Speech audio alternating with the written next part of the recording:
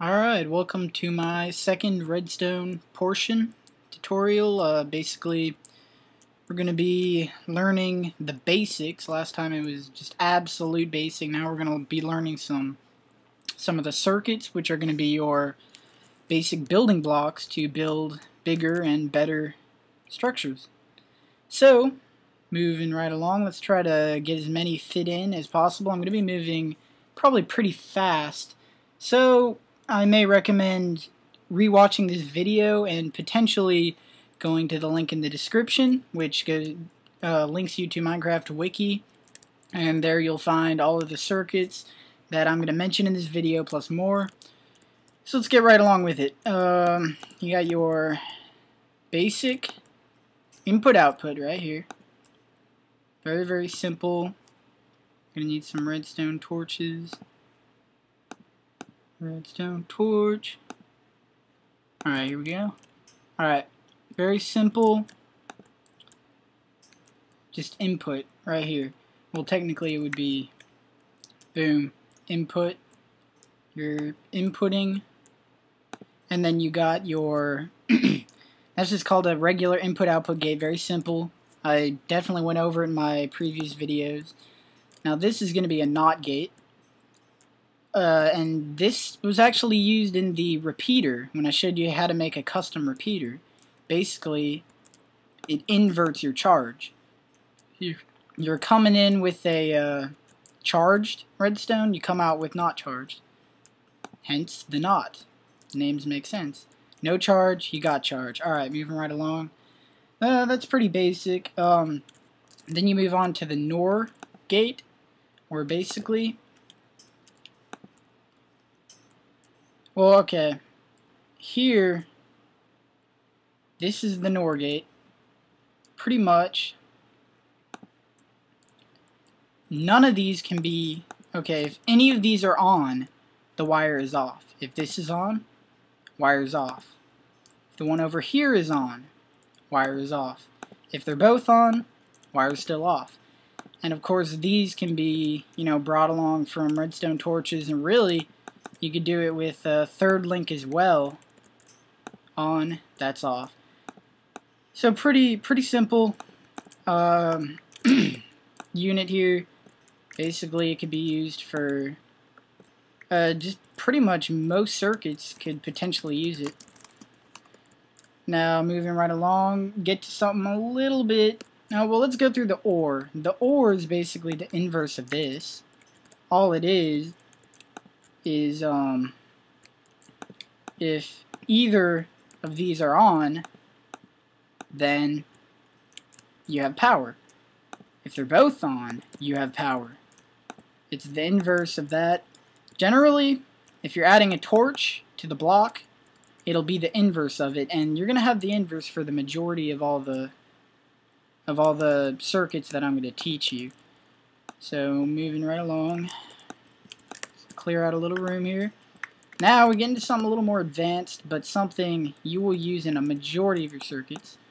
I'll give you a quick example. You'll use this in any or in a lock sequence. If you're trying to make like a sequence of switches that you got to pull in the correct order for it to work, you'll use a conjunction of these combined together. And I'll go ahead and make you a video on that later, how to specifically make a lock junction.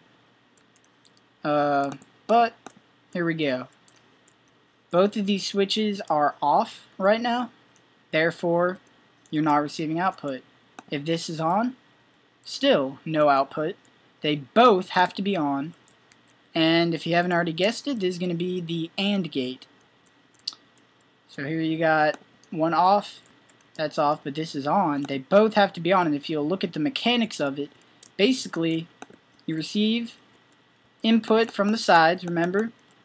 But up here, this is giving you output, because it is the redstone is on the side of the torch, therefore it's giving output.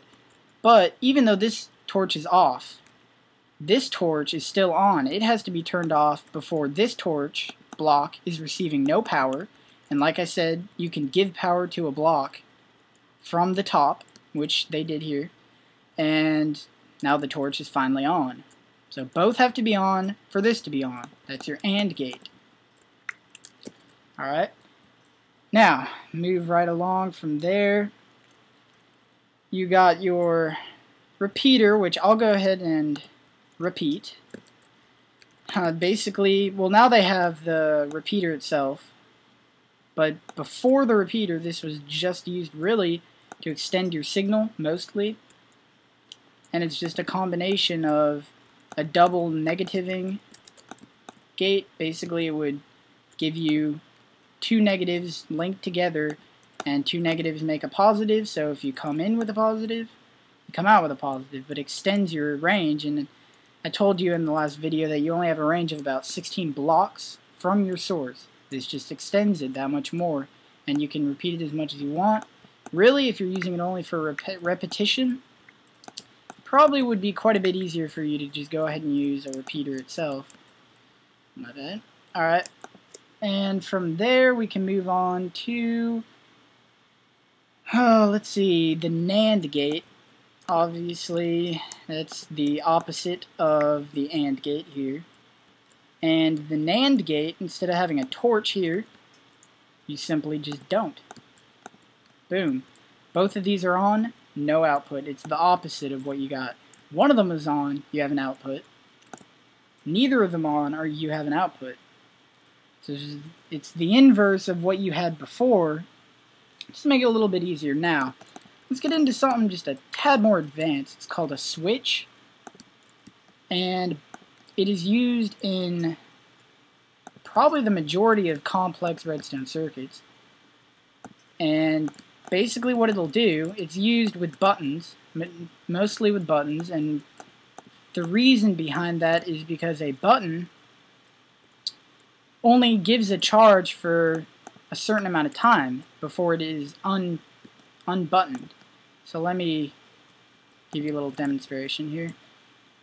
And spawn, oh, there's the button. Spawn some buttons. Boom. Button here. It's push.